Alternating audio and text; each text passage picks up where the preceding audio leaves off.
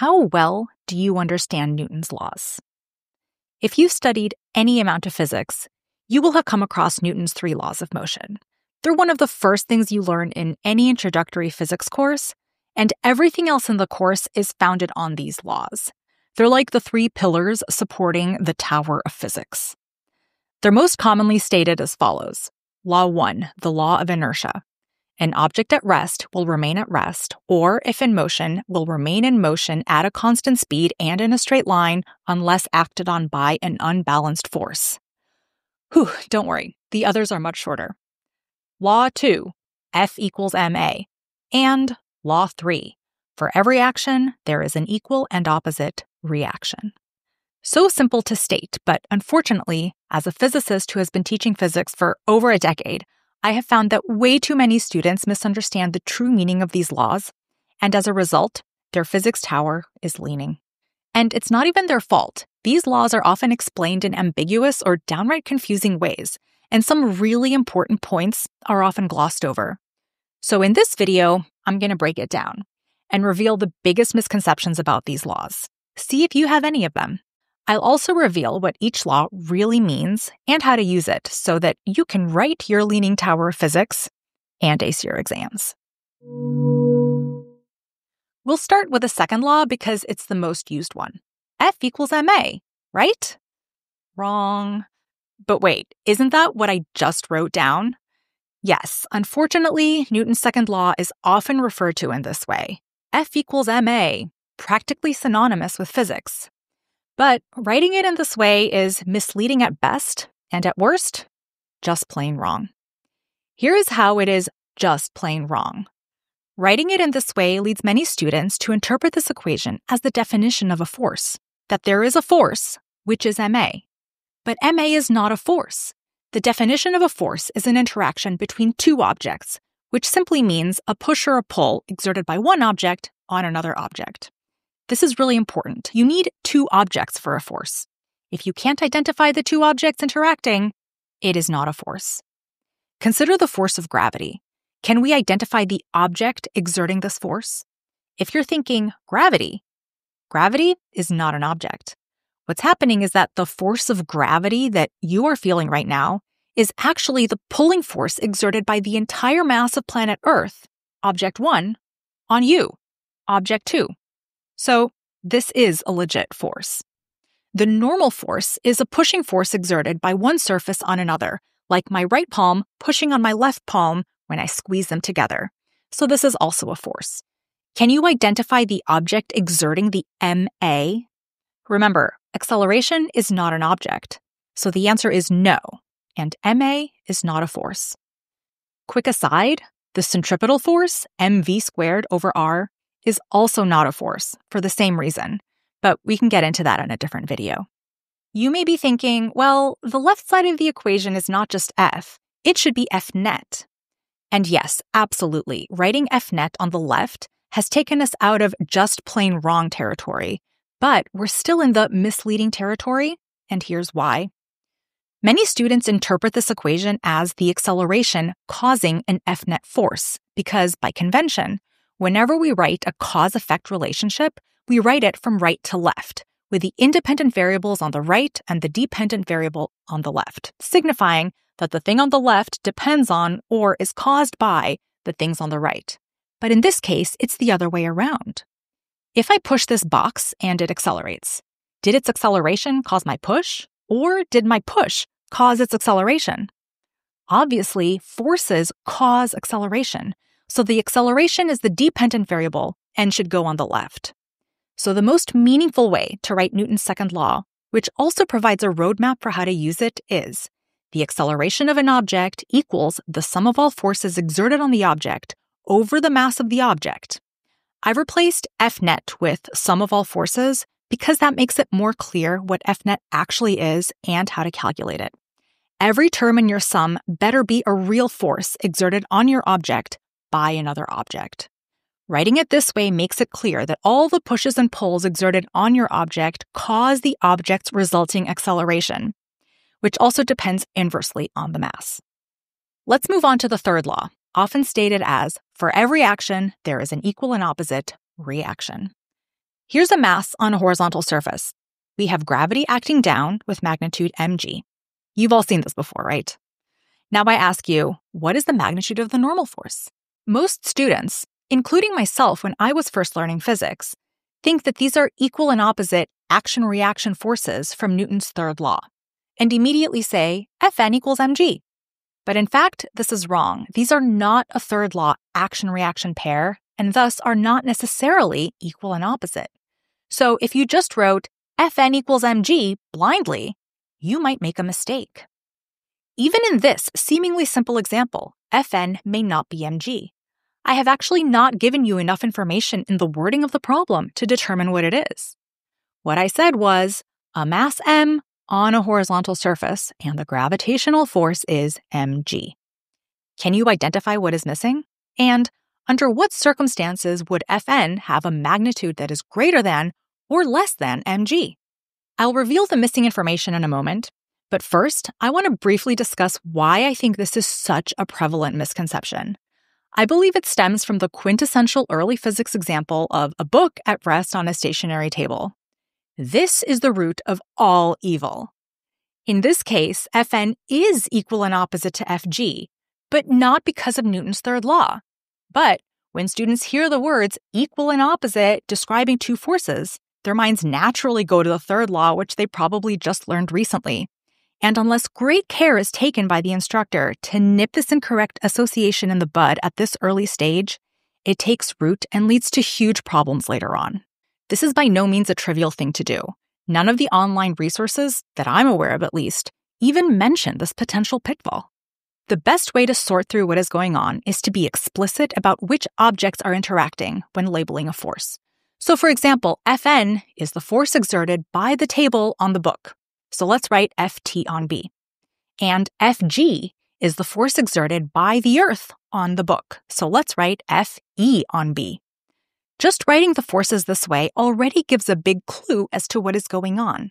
They cannot possibly be an action-reaction pair because they are interactions between different pairs of objects. An action-reaction pair must describe the same interaction. Object A pushes object B, then B pushes back on A, like two sides of the same coin. Labeling each force with two subscripts like this makes identifying its third law pair very easy. Simply flip the order of the subscripts. So the third law pair of the normal force exerted by the table on the book is the force exerted by the book on the table, which is also a normal force, by the way. It's a pushing force between the surfaces. The book is pushing down on the table with exactly the same strength as the table is pushing up on the book. That is what the third law is saying. This is a completely different force from the gravitational force exerted by the Earth on the book, even though in this case they happen to be equal. What is the third law pair of Fg? Well, now that we've identified the objects interacting, we just flip them. It's the gravitational force exerted by the book on the planet Earth. Wait, what? This tiny little book is pulling gravitationally on the entire planet Earth? The answer is yes. And in fact, so do you. You are pulling the planet Earth up with the exact same strength that it is pulling you down. Pretty cool, huh? Back to the most misleading example ever. We now have identified two separate action-reaction pairs. And within each pair, the forces must be equal in magnitude. But Newton's third law says nothing about the relative magnitudes of the two pairs. But wait, you might be thinking, isn't the book pressed into the table because of gravity? And the answer is yes, in this case, which again is the source of the confusion. But it doesn't have to be, and that's the point. You can have a normal force without gravity, and you can have gravity without a normal force. There's no fundamental link between them. So let's understand why these are the same in this case, so that we can then figure out how they can be different. Ft on B and Fe on B are not a third law pair, but they do both act on the book, which means they affect the book's motion as dictated by Newton's second law. The resulting acceleration of the book is the sum of all forces exerted on the book over the mass of the book. In this case, the book is stationary, which means its acceleration is zero, and therefore, the sum of all forces acting on it must also be zero. The second law gives 0 equals Ft on B plus Fe on B over m. So Ft on B equals negative Fe on B. Thus, Fn and Fg are equal and opposite because of Newton's second law, and only in the special case where Fn and Fg are the only two forces exerted on the object in the vertical direction and the vertical acceleration is 0. This second condition was the missing piece of information in my original example. I had said a mass m on a horizontal surface, but I did not specify if the object was accelerating or not. If we want to create a situation where the forces are not equal and opposite, we just have to accelerate the object in the vertical direction. There's many ways to do this. For example, if the surface is the floor of an elevator, which is moving down and coming to rest. Because its velocity is pointing down and getting smaller, the acceleration is pointing up. This means the unbalanced force acting on the book must also be up to cause this acceleration. And the only way to achieve this is for the normal force to be greater than mg. To really make sure that you understand this point, try to come up with as many examples as you can where the normal force is not equal to mg. And while you're at it, put the object on a ramp with angle theta and find an example where Fn is not equal to mg cos theta. Try to break each condition separately, or both at the same time. Feel free to share your examples in the comments to help each other out. Let's finally talk about Newton's first law, the most subtle and hence controversial of the three. Yes, I'm describing a centuries-old physics law as controversial. Often referred to as the Law of Inertia, it states that an object at rest remains at rest, and an object in motion remains in motion at constant speed and in a straight line unless acted on by an unbalanced force. Notice how both of the motions described in the law, remaining at rest or moving at a constant speed in a straight line, have 0 acceleration. So this law is basically saying, your acceleration will be 0 unless an unbalanced force acts on you. But don't we already know that from Newton's second law? If there's no unbalanced force on an object, its resulting acceleration will be 0. So it sure sounds like a special case of the second law. So what, if anything, does the first law offer that is not already covered by the second law? You may be surprised to learn that the answer to this question is not universally agreed upon. True story, I was recently talking with a physicist friend of mine and I asked him, how do you understand Newton's first law? He was like, F equals ma? I was like, no, that's the second law. I mean the law of inertia. And he was like, oh yeah, that's the one that doesn't make any sense. Of course, he was joking, and we proceeded to have a very animated discussion about it. But for real, there is still quite a bit of debate about the correct way to interpret this law, even among professional physicists. Don't worry, we're not going to get into the weeds here. The purpose of this video is to help students who are currently studying physics, maybe for the first time, get a practical understanding of why this law is important. So I'm going to present the most widely accepted interpretation, which is also the most productive interpretation in our modern framework of physics. So here we go. Newton's first law makes a very important clarification for the second law, because the second law, taken by itself, is actually flawed. The problem with the second law is this. The measurement of an object's motion, in particular its acceleration, is relative. Or, in simpler terms, it's subjective. It depends on who is doing the measuring. For example, suppose there are two people in a train station. Alice is on the platform and Bob is sitting on the train. As the train is pulling out of the station, Alice sees the train as accelerating forwards, but she sees herself and the platform as being and remaining at rest with 0 acceleration. But from Bob's perspective, he and the train remain at rest with 0 acceleration while Alice and the platform are accelerating backwards. In physics, Alice and Bob are called observers, and their relative perspectives are called reference frames, or just frames for short. So in physics speak, we say that acceleration is frame dependent. It depends on which reference frame you're measuring it in. Forces, on the other hand, are frame independent. Both Alice and Bob will agree that there are only two objects exerting forces on Alice. Earth is pulling her straight down, and the ground is pushing her straight up, with an equal and opposite force, but not because of Newton's third law.